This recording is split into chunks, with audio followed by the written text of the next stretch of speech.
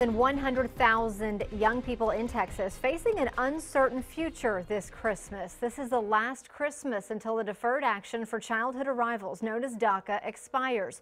It gives children brought to America illegally temporary legal status. KXAN's political reporter Phil Prazen shows us their fear. Yeah, I have some pictures. The first year after graduation was a hard one for Maria Ramirez.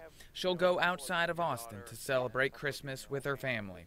Her parents brought her here illegally from Mexico when she was 5 years old. I know that they sacrificed a lot to make sure that I attended here, to make sure that I was even alive. Her parents are not citizens. Her daughter is. Right now, Maria is protected under DACA. But she worries without it, she won't be able to continue her path to law school, and immigration officials could deport her away from the rest of her family. I love them so much, and I admire them because I know there's very few people that can do what they do. And that's just, without papers, without any protection, just continue living their lives to make sure that, their family is okay. Democrats in D.C. pushed for a fix, but were delayed until next year.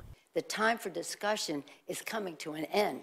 The time for decision is now. Republicans say they're on board with it. We don't hold children responsible for the acts of their parents.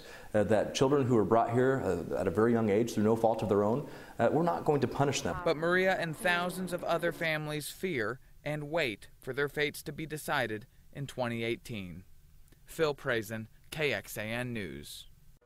And looking back at how we got here, the DACA program was originally started by an executive order issued by President Obama in 2012. In September, President Trump ordered to end the program. He called it an amnesty-first approach. He gave Congress 6 months to pass a replacement. That deadline is March 5th.